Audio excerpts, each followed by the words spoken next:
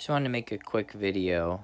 This is Ted KG6AJH, just making a quick video about the QRP Labs QCX transceiver. Great little kit, and it's really reasonably priced. One issue that I had was with this this toroid T1. For 40 meters, it has a total of 53 windings. Has a big winding and then 3 smaller windings.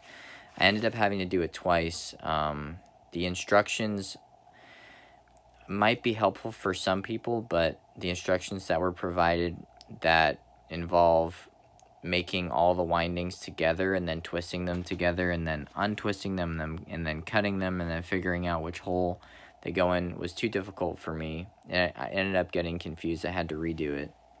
So what I did was I found some extra magnet wire that I had that was a different color. So I did alternating colors. I did the big winding in red, and then I did one of the small windings in gold, and then went back to red and then gold.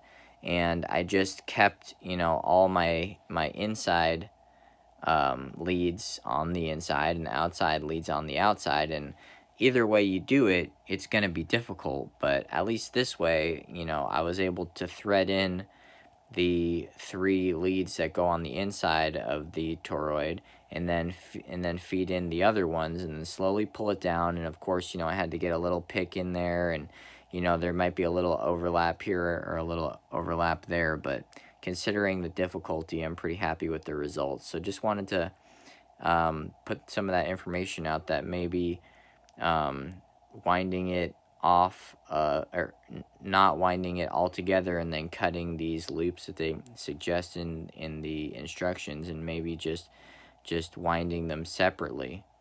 That's what helped me. I guess the only advantage to winding them all together would be that you can maybe get the windings a little closer and a little tighter on the toroid. So it's give and take, whichever works for you. Thanks.